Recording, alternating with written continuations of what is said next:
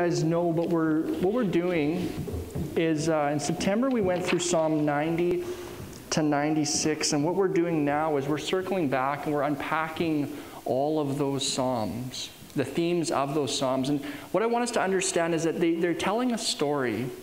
As we move into the kingdom of God, we need to understand that what's going on is there's real discipleship for us here in the theme of Psalm 90 to 96. And so we looked at the first sermon series we did was on humility, and how when we enter in the kingdom of God, God wants us to be humble and recognize He's the one that does the work. And after that, we moved into Psalm 91 about setting up spiritual disciplines in our life and knowing how to dwell well with God. And once those things happen, we don't leave them behind, but then we start to see that God, what He wants to do is give us spiritual perceptivity to recognize the rhythms of grace. That He is present in our life, and as we do spiritual disciplines and as we do other things, we start to recognize how we talked about this in Psalm 92, how there's these ups and downs, these ebbs and flows in life, and to be able to recognize God in the midst of those. So we're going to do a sermon series on the Sabbath, and it's called Biblical Theology, where we take one idea and we go all the way from Genesis all the way till Hebrews or maybe even Revelation and unpack that and put together an idea, a picture of what the Sabbath means and how the idea develops over Scripture. And so I have this picture here of a cedar tree. These are cedars of Lebanon. And Solomon, when he built the temple, he used them because they're big and strong. And at the end of Psalm 92, it talks about this strength and this flourishing and this victory and this longevity about being in the presence of God. And we get it from these rhythms and these ebbs and flows where we recognize the grace of God, and He just keeps washing over us with these rhythms that change us. So what I want to do is this week I want to look at this missing puzzle piece in a lot of our lives. It's called the Sabbath. I want to talk about how it's intrinsic. It's been built into what it means to be a human being. I want to show you something really crazy here in Genesis chapter 1. So I'm going to start by summarizing Genesis 1, verses 1 to 25, and then we'll jump into our passage, okay? So if you remember, how does Genesis 1 start? Do you guys know?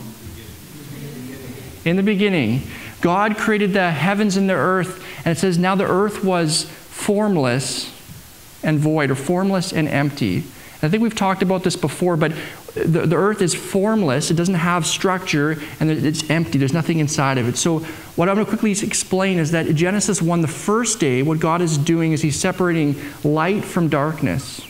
And in the second day, He separates water from sky. And in the third day, He separates water from land. Okay, so that's forming. He's creating forms and structures. And then the second thing He does is day 4, 5, and 6 correspond with the first 3 days. So He separated light from darkness, and then He puts the sun and the moon, and He creates structures and orders and patterns and rhythms and seasons. And then the second day down corresponds with the other one. The water was separated from the sky, so He puts birds and He puts fish in the water. Do you see that? And the last one, the water's taken care of already, so now He puts animals and humans and plants on the land. Do you see that? So God is forming, and then He's filling. Out of chaos, He's bringing structure and order and beauty. Right? So we see that God loves order and structure and beauty and rhythms, and He loves the beauty that flows out of them. Do you guys see that? And so what does God say at the end of every day? It is good. So you kind of get this picture that God is enjoying this process, no? That God's, as He's doing this, He's really enjoying what He's doing.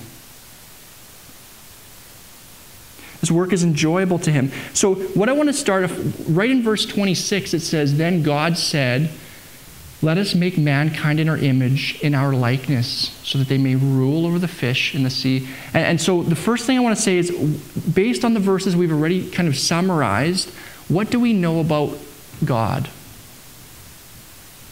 If we're made in His image, and if we have something that's something to do with His likeness, what do we see about God? Well, God seems to like order, and he seems to like the beauty that comes from that, but he also takes joy in working and creating. Do you guys see that? And somehow that corresponds to who we are as human beings.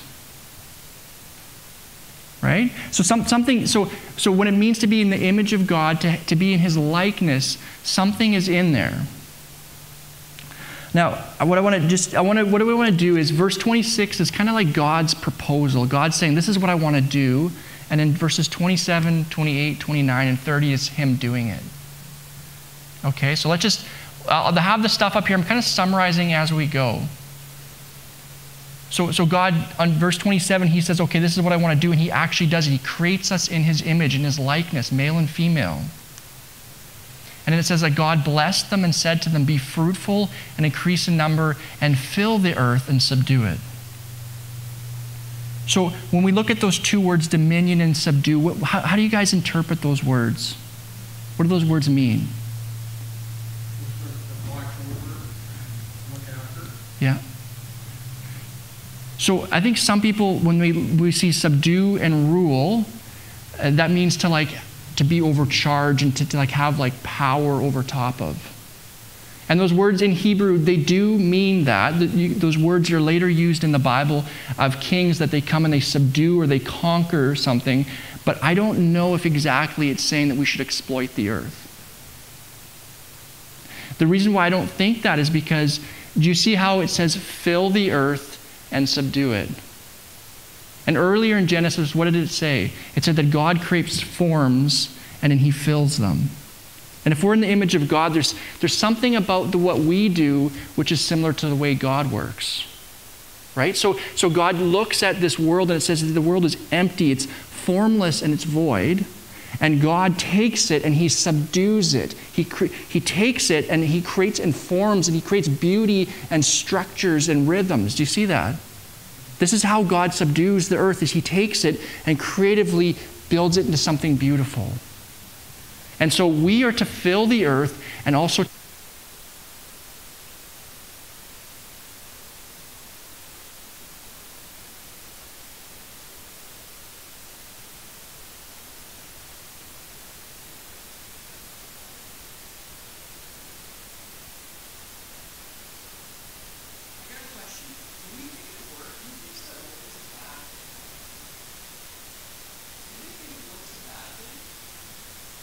Come on, be honest. Yeah, it depends on the work. So I'm an electrician, or I was an electrician, and I know what it's like in July to climb through.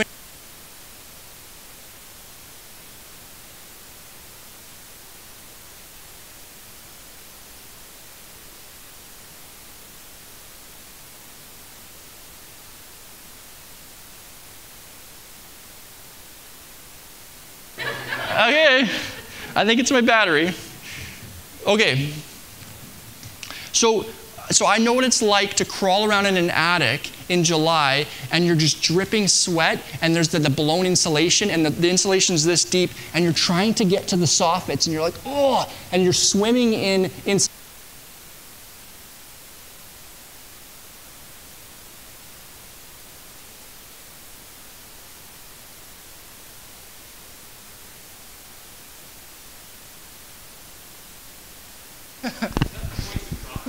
Yeah, I think so.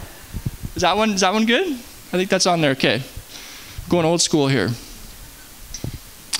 But I think that sometimes we think that work is actually something that's a curse. And I sometimes feel that. I feel like, man, if Adam and Eve wouldn't have screwed up, then all of us wouldn't have to work. We would just be sitting in the Garden of Eden and we'd have lawn chairs and be eating grapes and go swimming. It'd be like all-inclusive. And they screwed it up for the rest of us, right? And so even some of us, when we were taught in church, we were taught that after the fall, then the work started. And so I want to read something here. This is in Genesis 3:17. God curses the snake, he curses the woman, and he curses the man. I want to read what it says. It says, "Cursed is the ground because of you. Through painful toil you will eat of it all the days of your life, and it will produce thorns and thistles for you, and you will eat the plants of the field. And by the sweat of your brow you will eat your food until you return to the ground, since from it you were taken.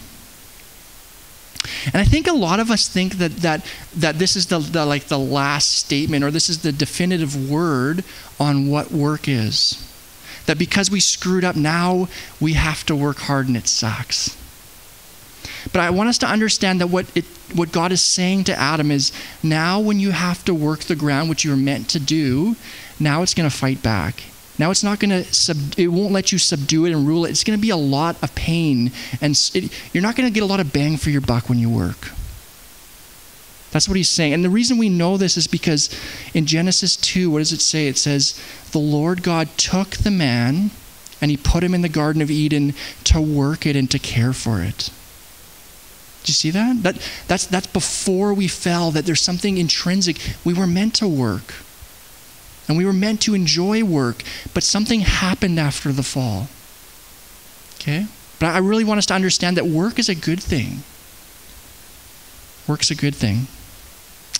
And so let's just go back to our verses here. God is kind of in 28 and 29 and 30, God is kind of explaining how we will subdue the earth. And he gives us these plants and he gives us these seeds. And he's saying, creatively have dominion. Control this and build it into something even more beautiful. Imitate me the way I took forms and structures and beauty. And you do that too. And so God's kind of talking about giving us responsibility so that we would cultivate and we'd have direction over this world. We'd have dominion over it in a good way. Now, in verse 31, what does God say? God saw all that he had made and it was very good. Right? It was very good. So who's done all the work up to this point in our story? God. Do you guys get the impression, other times he said it's good, but now he says it's very good. Do you get the impression that God's really enjoying this? That God maybe has a smile on his face and this isn't a big burden for him?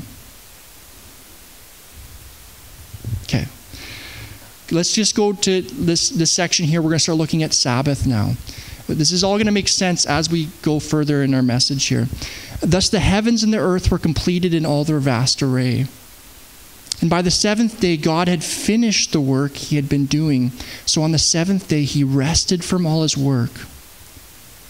Then God blessed the seventh day, and he made it holy, because on it he rested from all his work of creating that he had done.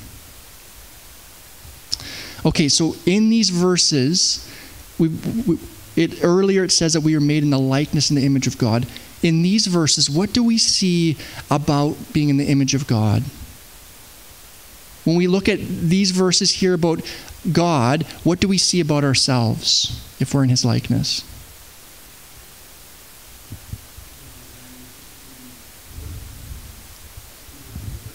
Mm-hmm.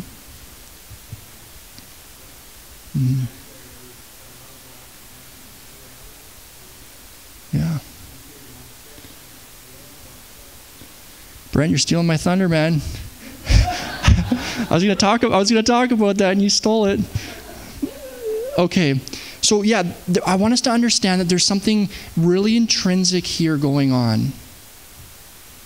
God doesn't seem to need to rest. God's been enjoying this whole, it's been a lot of fun for God, but God chooses to rest. And I just want us to say that maybe there's something built into human beings. Maybe there's a missing puzzle piece that we just, when we maybe read Paul out of context and he says something about the Sabbath and we say, I think let's just chuck it away. And God's saying there's this puzzle piece of what it means to be a human, where there's these ebbs and flows and there's these rhythms of life. And our world's saying, don't worry about rhythms. Don't worry about this kind of stuff. And God's like, I actually designed you this way. And we're like, no, don't worry about it. We got a better way to figure this out. And God's like, this is how I built you, to imitate something in me. What if there's a missing puzzle piece here that would change the way we think about life? And the world has no idea what we're talking about here. Okay. I want to just share something. The Bible's not written in a laboratory. Did you guys know that? It wasn't written in a laboratory as if these are like abstract ethics, and then God's like, hey, I want to tell people how everything came about. Moses or Paul or whatever, just kind of get in my laboratory, we'll build this, and then we'll just send it down to the people in a time capsule. Do you guys know that? Oh, yeah, you guys know that. So the author and the original hearers, they have this larger surrounding context which the Bible is giving an alternative worldview to. Did you know that? So when we read the Bible, we have to realize that the Bible is always speaking against something. It's proclaiming something, but it's always speaking against something. Did you guys know that? And so even when we read the Bible now in our society, we shouldn't assume when the Bible's talking about things that it's thinking our world's doing a good job. The Bible's always pushing up against our world. It's subversive. I want to show you that in a second here. So what I want to do is I want to just show you the big story that was around during this time that Israel was opposing. Okay? So if you think about little Israel is just this little piece on the map, and they believe this story about God. But there's this bigger narrative. This bigger narrative that everybody seems to be believing in. Does that sound familiar? Our world's got this big narrative about the way things are working. It's got this big narrative about what's good and what's bad and what humans are. And then there's just this little church and this Christianity that's saying, that's not right. So check this out. This is like common, you can just go on the World History Encyclopedia if you want to check it out. This is the big story that the Bible's saying, no, there's a better picture here. Check this out. This is called the Atrahasis. And they found this. This is like an ancient mythology. This is like the big worldview, the big teaching of the day about what the world was like. Why do people exist? Why does God exist? Who are we? What's the purpose of life? This is the world's version when Genesis was written, okay? This is a direct quote. When the gods instead of man did the work, bore the loads, the gods' load was too great, the work too hard, and the trouble too much. So this is going to talk about the creation of the world before there were human beings. And I just want us to, when we hear those words, that the work was too hard for the gods, does that sound like the God that we see in Genesis 1? Does the God in Genesis 1, is he tired? Is he angry or frustrated? Does the God in our version, does he enjoy work? Yeah. Okay, check this out. This is a summary of the mythology. I need two hands and I don't have a lapel mic anymore. The elder gods made the younger gods do all the work on the earth. Kind of like a elementary school bully system in recess. And after digging the beds for the Tigris and the Euphrates rivers, this mythology is coming from now modern day Iraq. Enki, the god of wisdom, suggests that immortals create something new. Human beings who do all the work instead of the gods. That's a great idea. And one of the gods, Elihu, known as the God who assents, offers himself as a sacrifice to this endeavor and is killed. And there's a different goddess, and her name is Nintu, and she adds flesh and blood and intelligence to clay and creates 7 male and 7 female human beings. Listen to this. This is super interesting. At first, the gods enjoy the leisure the human beings afford them, but in time, the people become too loud and disturb the gods' rest. Enlil, the king of the gods, the high god, is especially annoyed by the constant disturbance from below, and so decides to lessen the population by sending first a drought, then pestilence, and then famine down upon the earth. After each of these plagues, the humans appeal to the God who first conceived them, Enki, the wisdom god, not the high god, this other loving God down below. And he tells them what to do to end their suffering and return the earth to a natural, productive state. Enlil, finally, that head god, finally can't stand no more and persuades the other gods to join him in sending a devastating flood to earth which will completely wipe out the human beings. And so this is the story that we are given. This is what the Israelites are fighting against. This is their big worldview that people are telling. This is what life is really about. This is what it means to be a human. This is what the gods think of you. This is the purpose of humanity. So quickly, I just want to compare it, okay? Based on what you guys have seen, here's the big worldview, okay? And over here, we're going to put Israel's worldview. What are the gods like? What kind of personalities do they have? What are their attributes? You guys can just shout it out or whatever. They're selfish, angry and lazy, mean, irritable. And they're foolish, aren't they? And they're ungrateful. And then compare that to what we have here. There's this God. What is he like?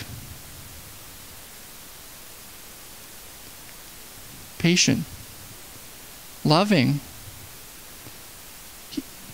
He enjoys us. He likes work. Grateful. He's a creator.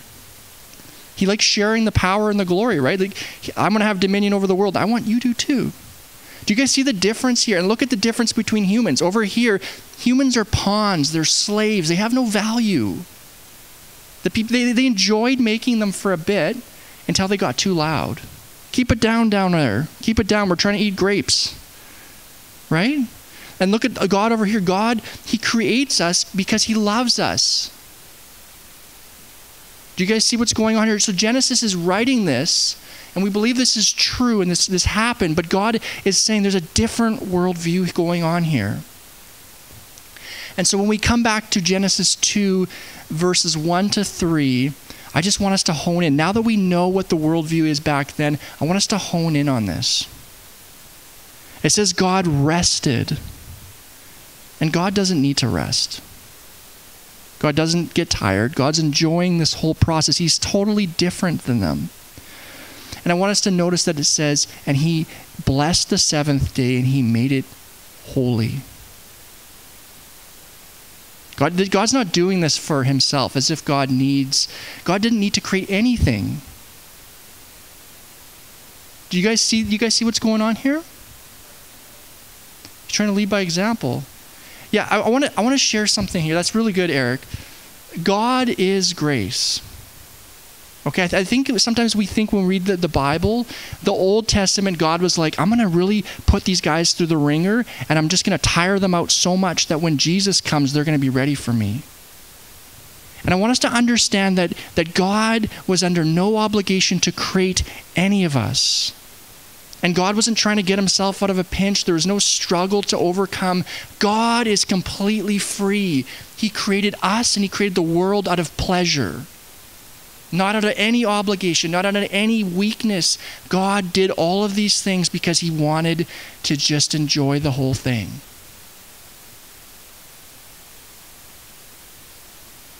And so I want to just share something here.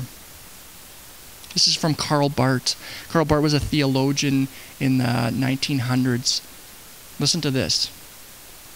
Time of man begins on the basis of the work God has done before the human's time, and not in any reference to any work still ahead of the human. Okay? So this is what Brent's saying. Our first day on earth, we get here, and God has done all the work already. And he's like, guys, I love you. The time of man begins, therefore, with a day of rest and not a day of work, with freedom and not with obligation, with a holiday and not with a task, the joy and not with labor and toil, under the gospel and not under the law.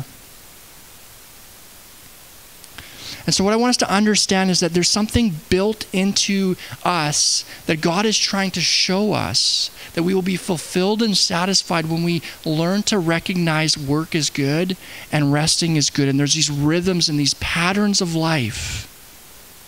God designs us this way, like in verses 2 and 3, because he's trying to show us something powerful.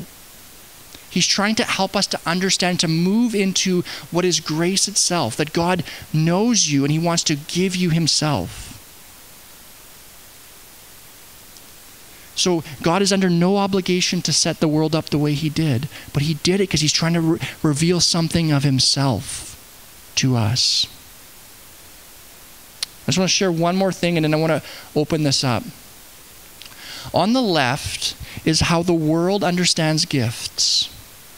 And it's also how the church sometimes understands gifts. And I want us to delete this from our thought pattern. Because God is a God of complete grace. But I want to share you with something here that's really important, okay? And this will continue to flow in the rest of our series. On the left, I think sometimes we think that it's as if when God wants to give us a gift, he goes into the forest and there's this little tree stump and he wraps up the present cute and he puts a little letter or a note that says, "I love you," on it, and then he runs back and he hides behind a tree. And we know where this tree stump is, and he kind of watches around the corner. And then we come into the forest, and we skip and hop, and we know where the gift will be. And we pick up the gift, and we look at it, and we look into the forest, and we can't see God, but we kind of wave at him and say thank you. And then we take the gift home, and then we unwrap it, and we enjoy the gift. And somehow we think that the gifts that God gives us are detached from himself, that he can give us things without giving us himself. And I want to share that that's not ever how the Bible talks about things. God doesn't give gifts apart from himself and from his presence. Do you guys know that? So if we look at life, all the things that God does in grace are attached to meeting him somehow. And the picture on the right is the more appropriate one. That when God gives a gift, what the gift actually is, it's an arena of grace. It's a place where heaven and earth touch. And when we receive a gift from God, it's a gift because he is present there. The gift itself is beautiful, but it's all it's doing is it's creating a window or a door where we can walk through and be connected to him. And so I just want to challenge you that when we look at the Sabbath and its development, Jewish rabbis call the Sabbath eternity uttering a day. What the Sabbath means is that all of heaven and the eternalness of God is touching the finite earth. And when we move into Sabbath, when we move into understanding what it is, this restfulness, we're meeting with God himself. We're meeting with eternity. We're even though we're looking back to the original Sabbath in Genesis, we're also looking to the future rest of God. And it's really weird because when you start practicing Sabbath patterns and different things in your life, something happens like what Annette was talking about, where we meet with God, and it's almost like we enter into this other world. And it's just for a time, and it's just like this little picture of eternity, and it blows our mind, and it reorients our whole world, where we recognize that there's something bigger out there. And so as we talk about what Sabbath is, maybe some of us are apprehensive of even the idea of Sabbath. We're going to go through the whole Bible and look at how Jesus and Paul and different things are going to unpack what it means. But I really want us to understand that this is crucial, it's integral, it's a missing piece in our world. Our world says there's no way that this can be true. The Jews were the first people to have this 7 week thing or 7 day week thing going on where they took a day off. Everybody else was like, you're crazy. It's just as crazy then as it is now. We're going to look at that, and if you have to take a Saturday off, if you have to take a Sunday off, we'll look at all that kind of stuff later. But right now, I just want us to rest and really think about if we've been created this way, and if it reflects something about God, how is this going to change the rest of our life? What's the effect it'll have upon understanding these rhythms of grace? Okay? So I want to leave it there, and I want to end with that psalm reading Let's see if I can get to it. Psalm 92. I'm just gonna read out of that, and I want us to reorient our hearts and just give God the chance. Just give God the chance to speak into our lives if this psalm or if this Sabbath thing has some merit. This is the end of Psalm 92. This guy has been living in the Sabbath. He's blessing the Sabbath. He sees its power in his life, and there's rhythms built into this psalm itself in Psalm 92. And then he's looking at the benefit it has in his life. For surely your enemies, O Lord, surely your enemies will perish. All evildoers will be scattered. You have exalted my horn like that of a wild ox. Fine oils have been poured upon me. My eyes have seen the defeat of my adversaries. My ears have heard the root of my wicked foes. Now listen to this. The righteous will flourish like a palm tree. They will grow like a cedar of Lebanon. Planted in the house of the Lord, they will flourish in the courts of our God. In God's temple we will be planted. They will still bear fruit in old age. They will stay fresh and green, proclaiming, the Lord is upright. He is my rock. There's no wickedness in him. So the first question I want to propose to us is if this is built into us, why did God choose to build this into us? This idea that we work 6 days and we take a day off, or even just beyond that, the idea of rhythms. And that there's this beauty and there's this order in our world. Why did he even choose to do that? And why has he created us that way?